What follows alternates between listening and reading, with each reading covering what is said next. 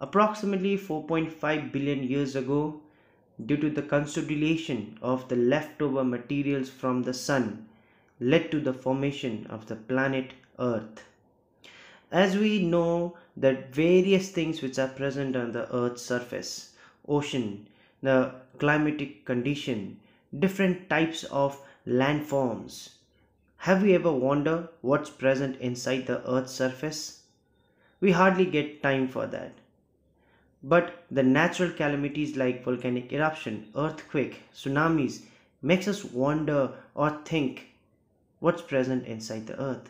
The widespread damage caused by them, loss of life, loss of property makes us think what's present inside the earth's surface. So students, today's topic is Earth's interior. The Earth's interior is divided in three different layers: crust, mantle and the core. The radius of the Earth in an average is 6,371 kilometer. No one has ever reached the center of the Earth. The deepest boring ever done by the mankind is 13 kilometer, which is Kola Super Deep Borehole, and it's still the deepest artificial point on the Earth. How come we knew that there are the different layers inside the Earth's surface? Now for that there are different sources of information, direct and indirect sources. Direct sources like rocks, studying the rocks from mining, studying the volcanic materials and the deep ocean drilling gives us some information. Now indirect sources like the gravitational force, magnetic field and the seismic waves. Most of the information with regard to the interior of the earth we get it from the study of the seismic waves. Now students, let us study the different layers in brief. The first will start with the crust. Is also considered to be the thinnest and the outermost layer of the earth. It's also divided in two parts, soil and sima. Soil is silica and aluminium, sima is silica and magnesium. The thickness of the soil also varies from place to place. Under the continent is 35 to 50 kilometer, under the ocean is 5 to 7 kilometer. Now soil is mainly consist of continental landmass. Sima is mainly consists of the oceanic, beneath the oceanic landmass. Now soil is made up of granite with an average density 2.7 gram per centimeter cube. Sima is mainly made up of basalt with an average density of 3 gram per centimeter cube. Together soil, sima and upper mantle makes the zone lithosphere, which is 100 kilometer deeper. Now there is a very thin layer which divides the crust and the mantle, which is known as Moho discontinuity.